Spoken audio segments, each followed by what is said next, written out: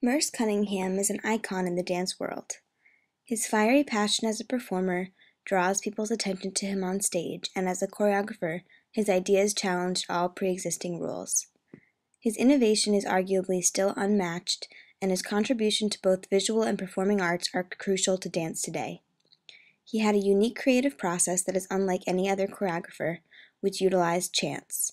In this video, I will show you how Cunningham worked and the new ideas about dance and choreography that he brought to the table.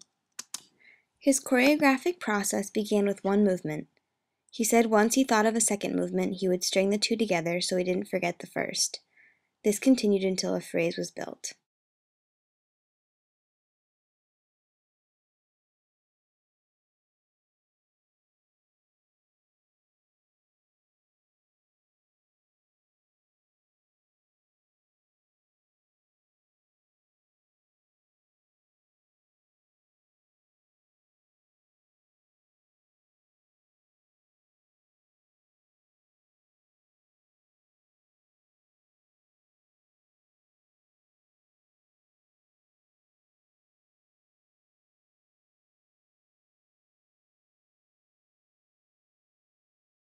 When Cunningham began to work with musician John Cage, he decided that music was simply superfluous to movement.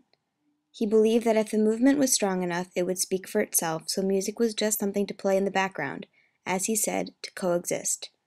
Cunningham and Cage worked together to create a rhythmic structure that supported both the movement and the music to have creative freedom within the time constraints of the piece.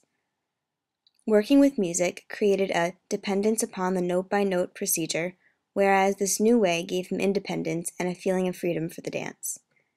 Cage thought working this way was beneficial because neither artist had to be glued to one idea. They left the finished product completely up to chance.